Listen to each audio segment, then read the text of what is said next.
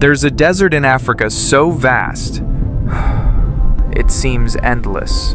But buried beneath its golden silence are the bones of giants.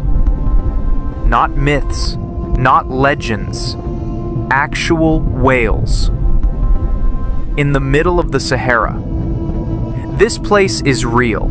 It's called Wadi Al-Hitan, the Valley of the Whales. Located deep in Egypt's western desert, Wadi Al-Hitan is one of the most surreal landscapes on Earth, but it wasn't always sand and silence. 40 million years ago, this was an ocean. Warm, shallow, teeming with life. And what's left behind? Fossils. Hundreds of them. Not of fish, but of prehistoric whales.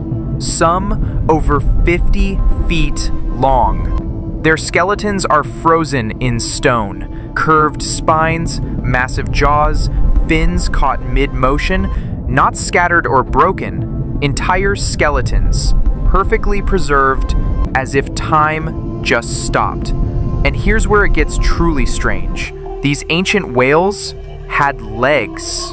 Yes, legs. Faint remnants of back limbs slowly vanishing through evolution. Proof of a species caught in transformation, from land to sea.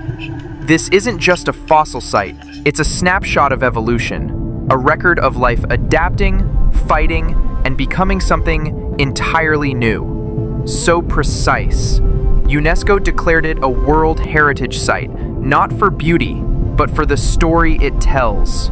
Wadi Al-Hitan reminds us that deserts were once oceans, and oceans once held creatures learning to swim. It's a place where silence speaks louder than words, and bones whisper secrets from millions of years ago. A message written in stone. Everything changes, even the land beneath our feet.